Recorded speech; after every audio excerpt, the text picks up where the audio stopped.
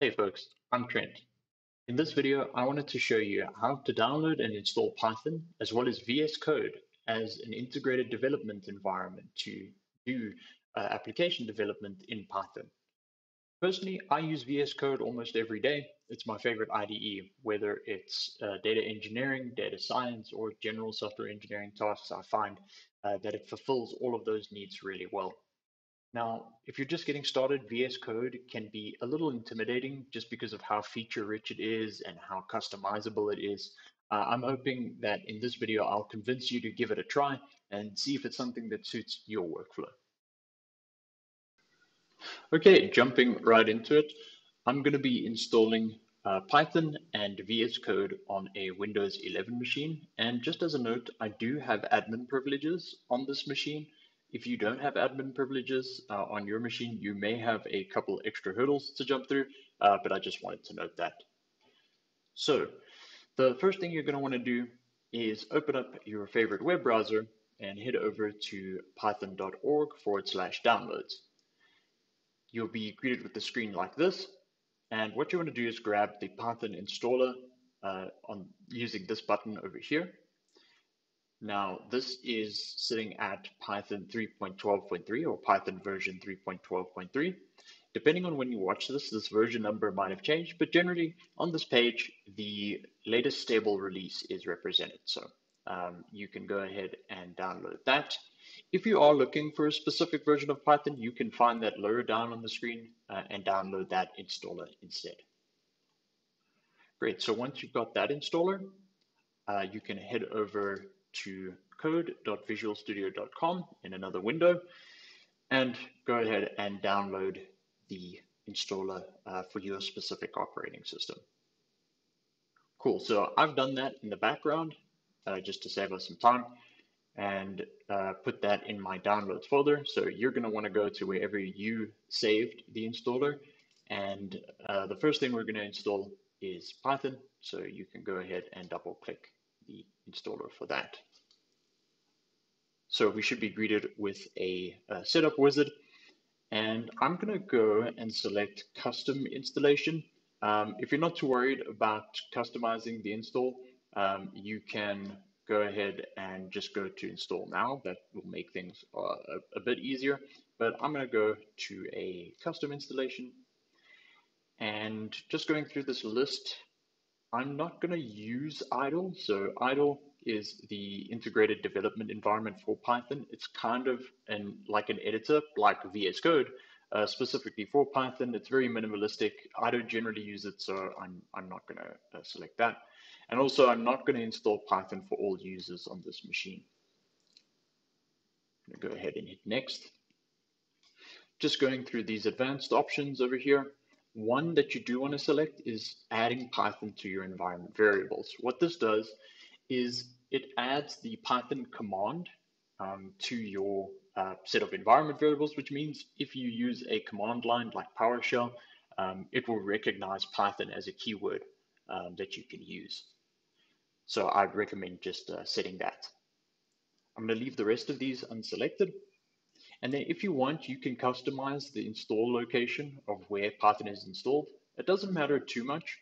Generally, I like to install it directly in C without all these subfolders or subdirectories, but I'm just going to stick with the default installation for now, or the default path for now. Cool, so we're going to let that install.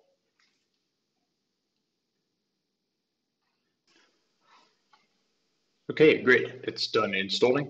Hopefully through the magic of editing, I will spare you the pain of watching the loading screen like I did. But while I was staring at the loading screen, I remembered to mention that you could use Conda as well. I know a lot of people out there who use Python also like to use Conda. Personally, I prefer installing Python directly like I just did here because of the flexibility and control it gives me over my Python environments. But if you do want to explore Conda, it is a great option as well. But for the purposes of this video, I'm just going to take you through the setup I normally use. Great, so with the screen telling us that setup was successful, we want to actually check that Python was set up successfully. So I'm going to go ahead and close this and open up PowerShell. And on PowerShell, let's zoom in here a little. On PowerShell, to check our install, I'm going to type the keyword Python, and we should be greeted with the Python interpreter. You can enter in Python code directly here. So let's go ahead and type hello world, and it should run. Now I'm going to quit out of here. So to get out of this, we're going to type in quit, open and close brackets. And we validated that we installed Python correctly and that we've got the correct version over here, the version that we downloaded. So I'm going to exit out of this. And now we're going to go ahead and install VS Code and double click on the VS Code installer. All right, let's let it do its thinking.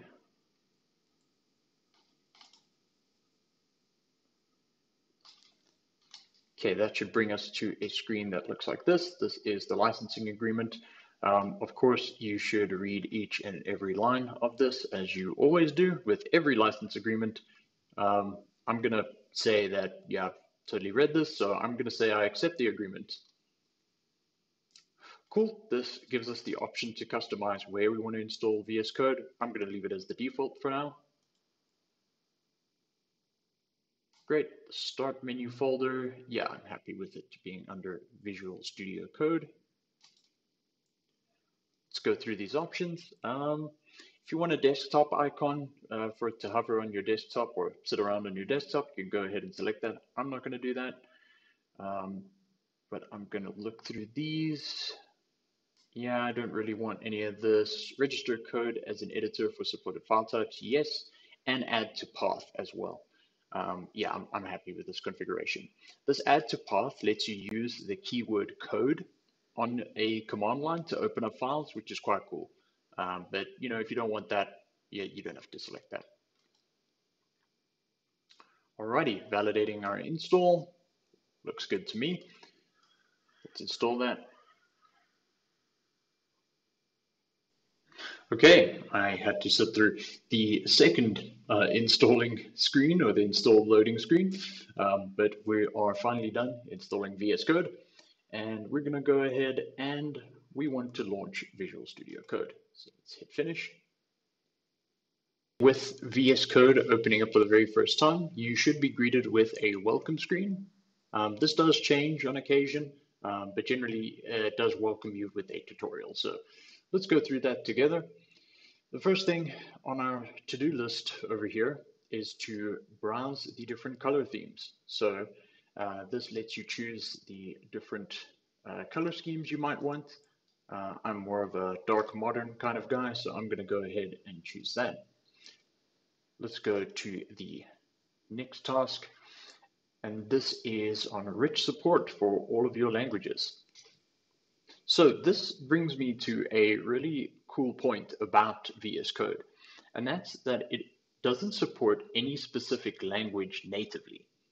By that, I mean it's designed to support all types of programming languages. So things like Python, Java, Scala, almost any language you can think of.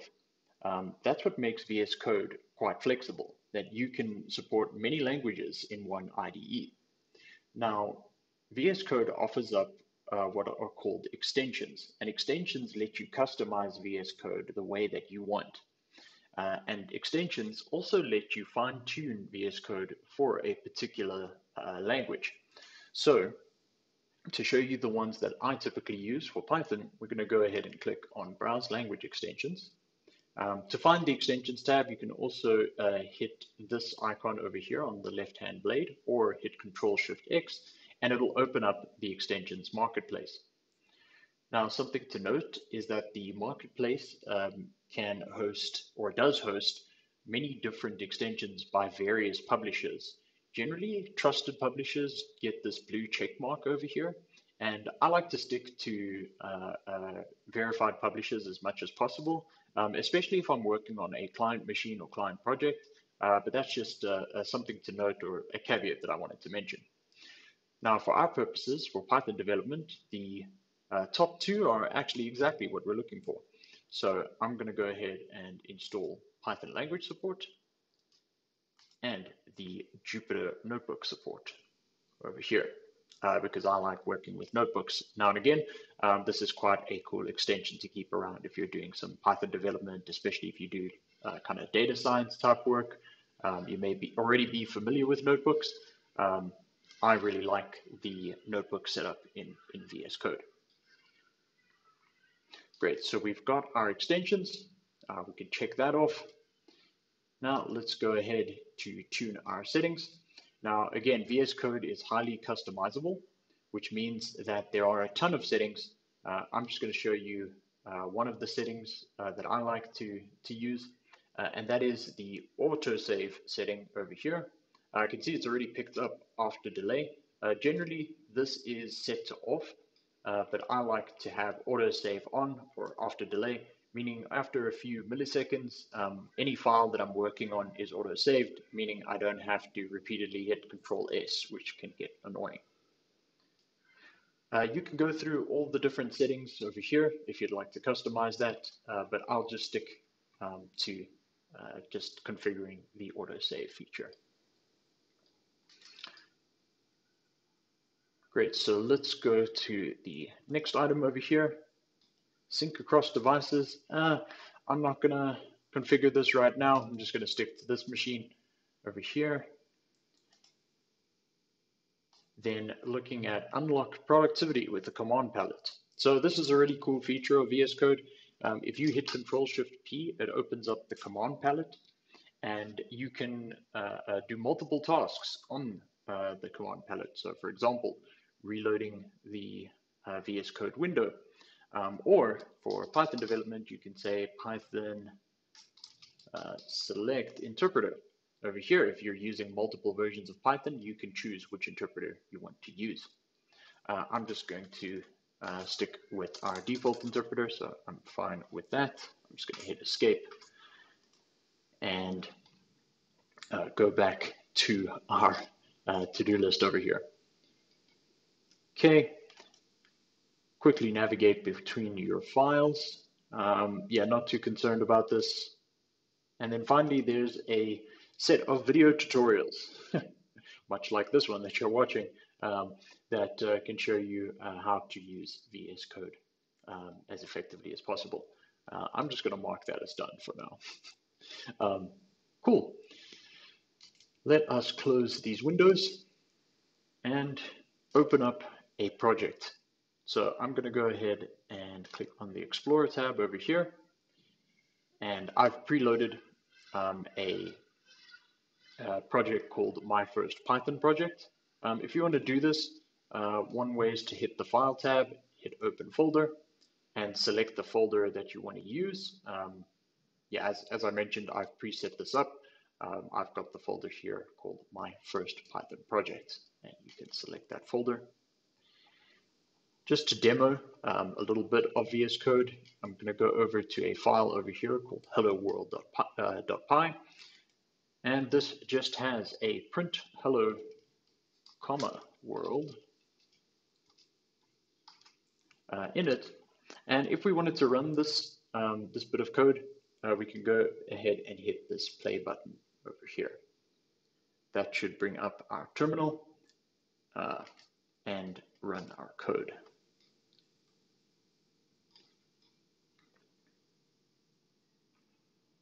Great, that executed, and we've got hello world printed on our terminal.